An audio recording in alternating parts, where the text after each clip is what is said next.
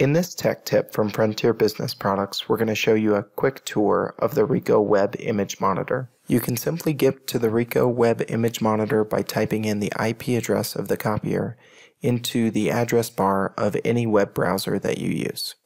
This is a convenient tool for remotely monitoring and administering settings on your Ricoh copier. You can see things like the status of the device, toner and paper levels. If you are more than an end user, you can log in as an administrator and gain access to the settings of the Ricoh device. Once you're logged in, you'll see additional options in the menu bar on the left. Under Device Management, Configuration will give you the options most needed to configure your Ricoh copier. Under Network, under IPv4, you'll find your basic network settings like IP address, subnet, and gateway.